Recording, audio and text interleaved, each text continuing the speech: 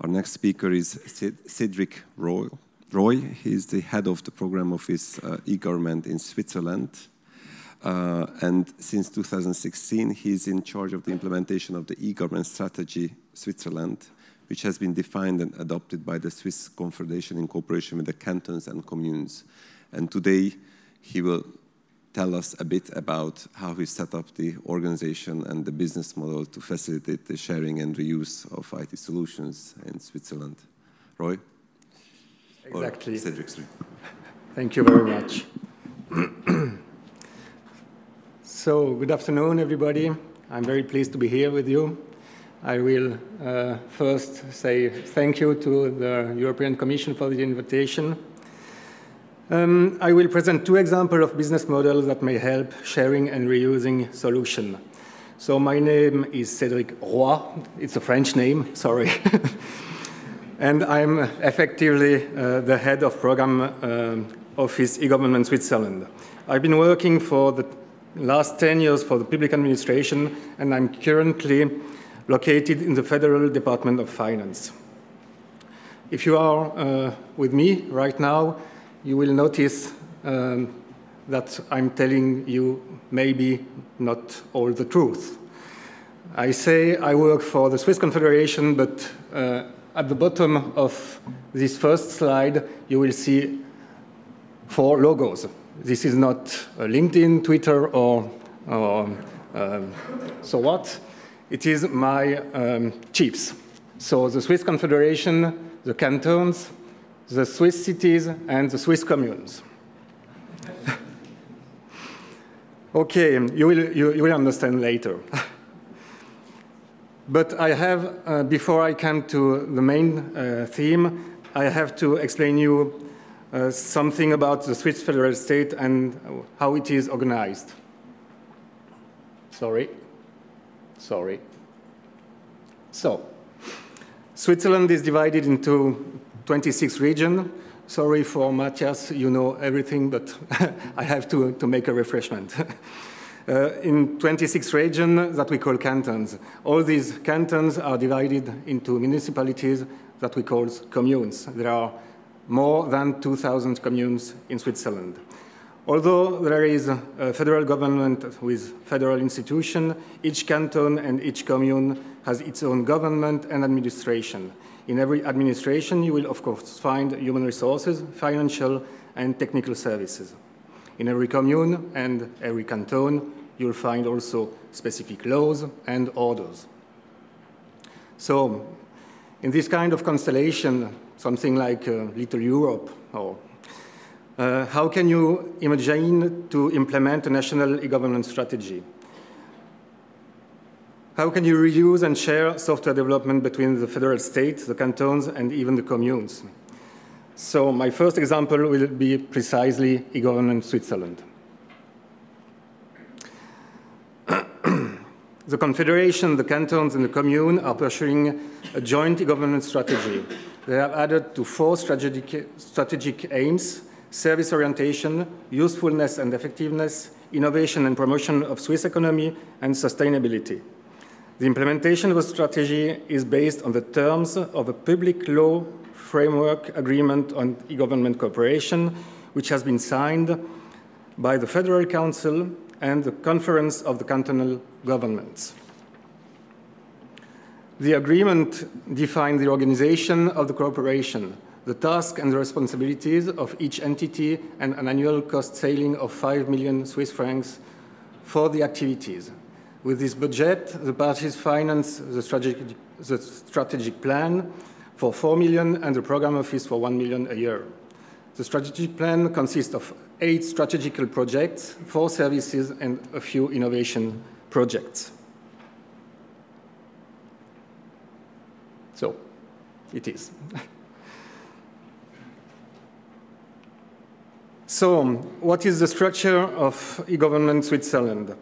At the top of the presentation, you'll find 2 committees which are composed of representatives of the 3 institutional levels, 3 members for each level. The first committee is the political committee. It is chaired by the Minister of Finance of the Swiss government. The Federal Chancellor and the State Secretary for Economic Affairs, Finance Minister of Cantons, and Mayors of Communes are also members of this board. The committee decides on the strategy and on the budget allocation. The second committee here is the planning committee. It is chaired by the representative of one canton. The 9 members are all e-government experts. The committee plans and controls the implementation of the strategy. It advises the issues handled by the steering committee and prepares its decisions. All the committee members are designated and also paid by their own organizations. Specialized organizations are responsible for implementing the strategic projects and services here. Among those, you'll find federal offices or associations. Lastly, in the middle, the program office, which consists of 4 employees, 4, not more, and we are in charge of the coordination and the communication. We are also responsible for all the financial aspects and for the development of the strategy. Now, I think you understand all the logos under my first slide. At this point, I would like to mention 3 things. First, the program office is attached for administrative purpose to the Federal IT Steering Unit, and my office should follow all the rules of the Swiss Confederation. Secondly, for each project or service, the program office has signed a contract with the organization in charge of the implementation. The contract describes the goals to be attained, the funds allocated, and the deadlines. The organization is normally also a unit of the Swiss administration or a canton or a city. There is no question concerning public procurement between the office and the organization.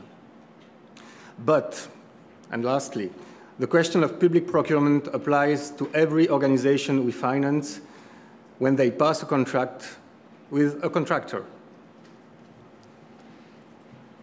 Okay, on this slide, you see 4 projects of the strategic plan that concerns directly the Confederation, the cantons, and the communes. E-voting, you know what it is the introduction of electronic voting nationwide.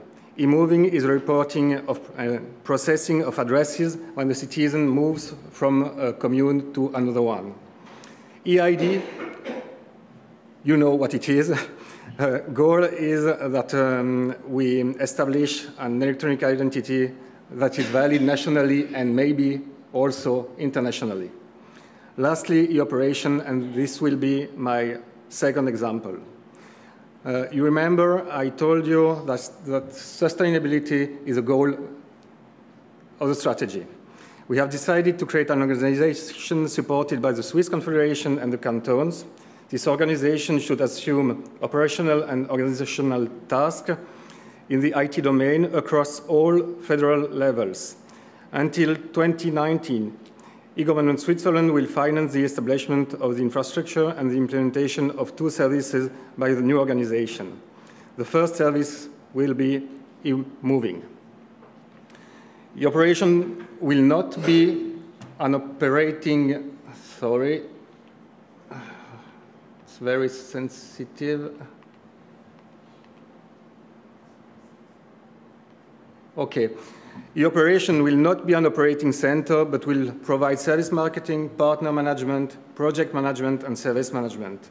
Specifically for e-moving, e-operation will promote the project in all the cantons, settle the question of funding model, assist the cantons in their own implementation, and coordinate further developments. If the operation would not exist, each canton will have to do all these tasks itself.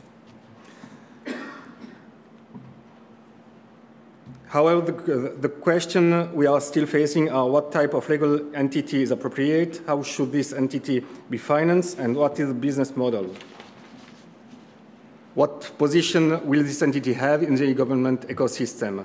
As we are in the initialization phase of the project, we will have this answer to the question in a couple of weeks. So, in conclusion, from my point of view, the success factor for the cooperation in the Swiss e-government requires common objectives, common steering, common budget, common projects, and steady exchanges. And I think we are here today for such an exchange. Thank you very much.